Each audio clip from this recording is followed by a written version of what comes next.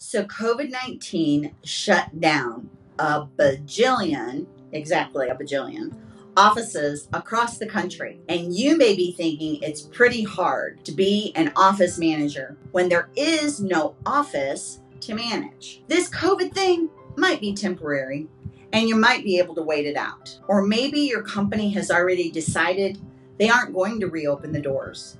They're going to go virtual all the way and save a ton of overhead costs associated with the physical space. If that's happening, maybe you're already feeling like it's only a matter of time before they let you know you're no longer needed. Don't despair. First, if they're thinking that we no longer need you, and they have totally underestimated what you can do for them, regardless of a physical office space or not. Second, I've got great news for you. There's a career option just waiting for you. Like as soon as you're done watching this video, click and be on your way to the next step. You can become a virtual assistant. In this video, I'll share with you why office managers make fabulous virtual assistants and the top 5 services you can perform as a VA. Office managers make exceptional VAs because as an office manager, you are a behind-the-scenes person that is ensuring the supply closet is stocked, the vendors are paid, the office resources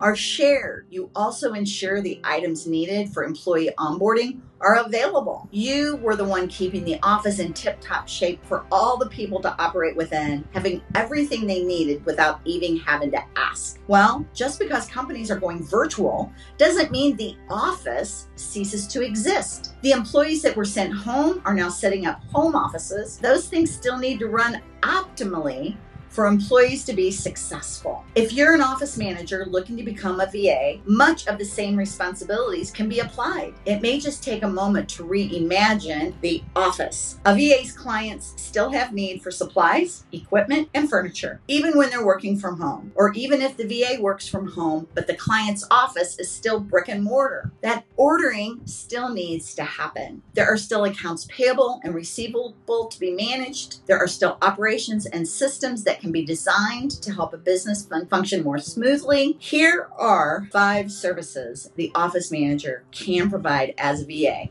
1, ordering and tracking. 2, accounts payable and receivable. 3, client or employee onboarding support. 4, systems and operations support.